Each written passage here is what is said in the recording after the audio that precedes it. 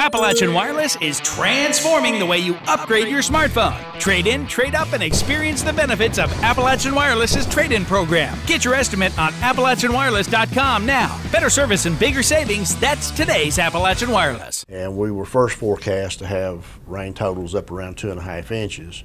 That's dropped down to about 1.75 inches, maybe 2 inches at the most. We've reached out to our partners that we work with, our fire departments and rescue squads. We've sent the forecast to them. We've got a Swiftwater team in Pike County Technical Rescue, and we've talked to them about making sure all their equipment's ready to go, check their boats and make sure they've got what they need on those. And just kind of prep and be ready in case something does happen that we don't expect.